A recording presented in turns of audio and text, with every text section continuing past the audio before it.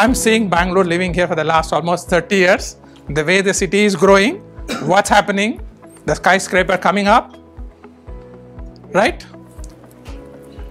And someone told me some time back, I think one day all those huge apartments will be haunted by ghosts. No one will be living there. If we don't do, I was talking to Dr. Ravi Kumar, the situation we are discussing right now, all of us, the water crisis that we are experiencing now.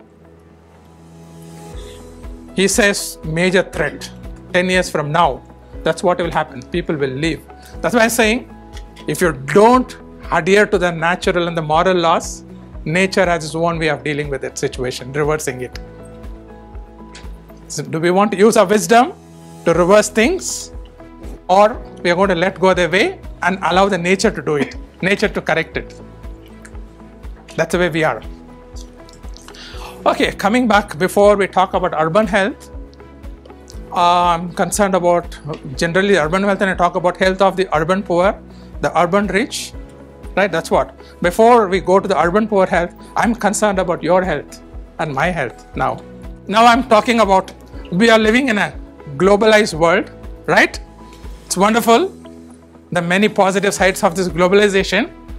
Do you and I have a choice to be healthy? That's my question. How healthy are you?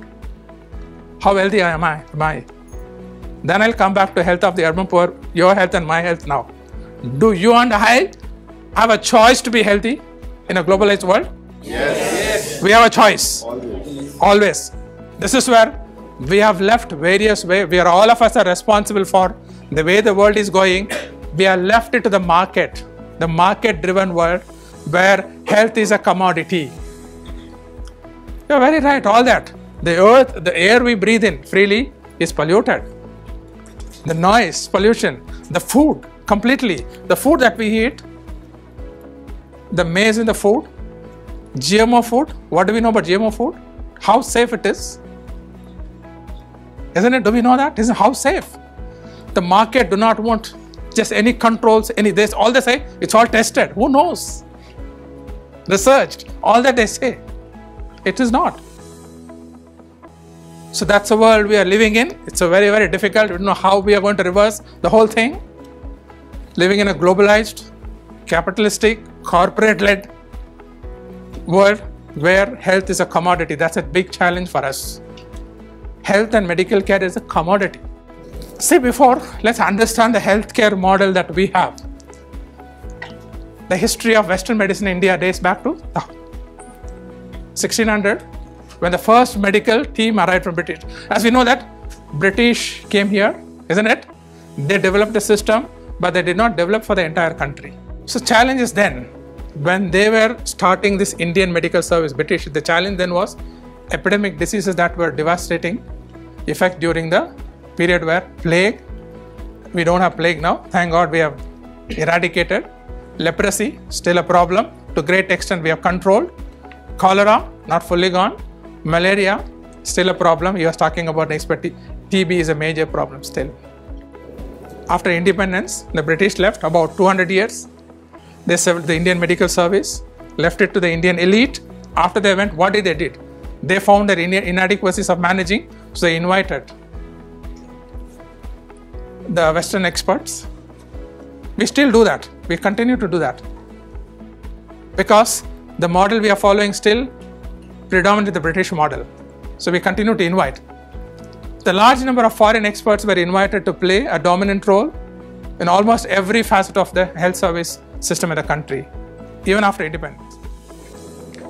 See, all this led to the doctors we were training were not suitable to the country. British model, Western oriented, curative oriented. As an end, what happened? Brain drain. Most of them left the country. Today, what's happening? Dr. Ravi Kumar was talking about the two key issues the public health system struggles from here in the country is no health human resource. Look at the figures now. 2016, 412 medical colleges training 52,965 doctors every year. Still, there are no doctors in the public health system. Why? So what's happening? We have exported doctors. The best medical colleges have exported to the West Coast. And then other doctors are not willing to serve where the need is there. The preventive and social medicine, this is important. There are many health committees they were set up. See, we are very, even now it goes on, setting up committees after committees. And all the committees say the right things. If you look at all the committee, I'm referring only one committee, Sir Joseph Bore Committee, talk about Health Service Development Committee, say the right thing, but he said the physicians that we train for India need to be a social physician. So most of the committees say the right thing, but we simply did not have the political will to do the right thing. That's a problem. So they set up preventive and social medicine. See, again, talk over social orientation of medical education. By default, the medical education system, the model is curative, Western oriented. You want to give a social orientation to that. That's what we're doing today. We live longer, but we live longer, but quality of life. We live longer with sickness. Is that what we want? That's what the Western medical system has done to us. The biomedical, the Western oriented, then we live longer with illnesses, that's all. Is that what we want? So what is this Western model of medical system? What we have is not, people are often using, it's not synonymous.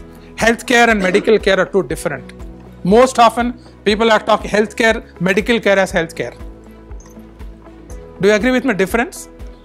Two different things. When you talk about health, you have to talk differently. When you talk about, see here, all this, which focused on the British oriented, the medical system, that medical model of health system, that the British helped us to develop, we are still following. See that it focuses on disease, patient, individual, provide. See, health cannot be provided. Medical care can be provided. Health has to be enabled and empowered for health. You cannot provide health care. You can provide medical care, you can provide medicine, treatment. So it's providing, again, professional control. See, country like when we don't have doctors, what do? Both urban and rural areas, how do we manage now? Has anyone seen here where there is no doctor? There's a book. Has anyone? Okay, you can Google search and look for it. It may be available. I happened to meet this person also. I think he's still alive. He worked a lot of work in South America, and he wrote a book called Where There Is No Doctor. It's a lovely book, demystified a lot, giving health worker, empowering the health worker. See, what do we do when the doctor cannot reach a place? When there is a medical problem, how do we do? Many of the things we can manage. When this book was introduced, who opposed this? Doctors. IMA, Indian Medical Association, opposed it. So still they want to have professional control. I am a doctor, I know it, you leave it to me. Then health as a commodity. That's what is done. The system is done, medical model is done. Those who have money buy it, others suffer it. Then healthcare, see, it's a shame to call healthcare industry. Do you agree with me? Healthcare industry. How many billion people talk about how many billion it's worth healthcare industry in India? Are you comfortable in calling healthcare an industry? Is it an industry? See, it's a fundamental right. We have fundamental right to life. Our constitution, we have right to life, but no right to health. It's a prerogative. How can you live a meaningful life without health? Isn't it? You said you have a right to life, but no health. What does it mean? In my view, no. In my view, both. See, without which you can't survive, isn't it? Basic. Without healthcare, you can't survive. So it has to be a service sector. You cannot make money out of healthcare. In my view, both education and health has to be free, the public domain. If anything happens to you, where do you go? Where do you seek help? Private hospitals. Private, corporate. Right? I vouch you, I challenge you. If you go to public health, despite all its the condition status, they will do less harm to your body than the private hospital is doing. We think the glamour is so beautiful, 5-star. That's what we think. But what you are sharing completely do not want to be regulated control. Okay, now going back to the previous slide, medical college, I have seen. What are these medical college doing? He said no. Substandard, we are training substandard doctors and nurses in this country. They play with our bodies. Do you know that? Another major problem with the corporate hospitals is they will write, that's what the medical model can, unnecessary prescriptions, unnecessary diagnostics. And then the last minute you go for a delivery, normal delivery, if you are below 30, you can deliver normally. But they got a C-section. You see, most corporate hospital, majority of delivery happens or C-section. Why is that so? I'll give an example. My wife had a problem, a gynecological problem. Taken to, I can name the hospital. I've confronted them. Fortis. First question is, what insurance package you have? Right? Or we can do it 1 lakh. Since I worked in the health sector, I told her nothing doing. Let's take a second opinion. Okay, I took her to St. John's. The gynecologist, we paid only the gynecologist said, nothing doing, you don't need surgery. I'll teach you simple exercises. It's more than 5 years. No surgery, she's fine. So the way the language talks, I'll explain another colleague of mine, son of a director of IIMB, a doctor. He was in 40s and he walked out too. He said, this is what happening because most of us, we access service, we think our perception about this private, corporate is good, glamorous, high quality. No, it's not true. Very few maybe. This guy walked out of that hospital because he was given a target. Writing unnecessary prescription, he was an ethical practitioner, unnecessary diagnostic, and this much revenue should get it. He said, how can I write it when I don't need that? There's no need for this investigation.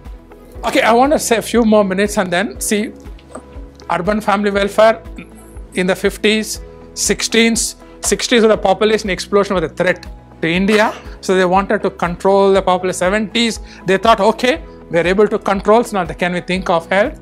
By then, Health for All declaration came, Alma Ata. WHO said, there is a major, all the WHO member countries have a problem. There is a new approach needed to reverse this health, improve health really. So how can we do that? So they came out with primary health care as an approach to achieve that. That's what Dr. Ravi Kumar was talking about, all the 3-tier system, PHC, subcenter and CS you're talking about. But again, that system was busy family welfare, that's a problem. But if you look at primary health care, there are 8 elements of primary health care. First thing to talk about water and sanitation, education about diseases, MCH, nutrition. So only 7th, treatment of common ailment as the 7th or 8th component. See now, family welfare also, MCH, mother and child health or maternal child. Now currently the government talking about major focus in the health program, RCH, reproductive and child health. Anybody here Kannada speaking? I laughed at it when I heard, what's the meaning for this RCH in Kannada, reproductive health? I laughed at it when I heard. Santan Urpati Arogya, which means health of your reproductive, your uterus. Which part of the body does a woman need health? You know what they do? They're looking every woman as a time bomb. Our uterus is a machine, bomb, time bomb, contributing to population expo. Therefore, you know what? Very sadly, some of we are fighting. Buy one, get one free. Doctor insurance has done. Thanks to health insurance, what is done in Andhra and Karnataka is buy one, get one free. You know what? You go for appendectomy, your uterus will be removed. If your uterus is removed, Young women below 30, the uterus is done away. We are fighting the case. Who's doing? Medical fraternity, all this. International monetary, they are the major player. IMF, the World Bank, hundreds of, they made what the recent globalization, the corporate model, they made rich richer, poor poorer. It produced few. We have seen that. We are seeing that. The wealth of the world is being concentrated every year in fewer and fewer hands. See this quickly. You must look at it. Struggling, world's priority. See that? Basic education for all. We need 6 billion. Cosmetics in US and 8 billion. I'm not saying that. Human Development Report of 2006 gave the statistics. Look at water and sanitation, 9 billion. Ice creams in urine, 11 billion. This is the world priority. This is the world we are living in. So now I will stop my talk here now. It's left to you and me now. We have to join. How to join? Say I'm part of a movement called People's Health Movement. www.phmovement.org. Connect there, and I leave my number. We have to change. We can change it now. Are we going to continue with the medical model I spoke about later, or we want it to shift? See that? The social model is what we want, where you and I have autonomy, control over our health. That's what we want. Somebody cannot dictate to us. And then we have to move from individual to community. Patients, see that doctors refer to the case, TB case, malaria case. There is a patient, there's a person behind a patient. How do they treat? There's a person, is a person. Don't reduce them to a case. Then beneficiary and target to active participant. We have a say, we should have. Professional control I spoke about, we must change it to demystifying. Then medical service to social determinants of health we have to address. RCH to women's health and empowerment. That's what we need to shift it. Technology, drug, vaccine to education, social process. Commodity to fundamental right. We have to change it.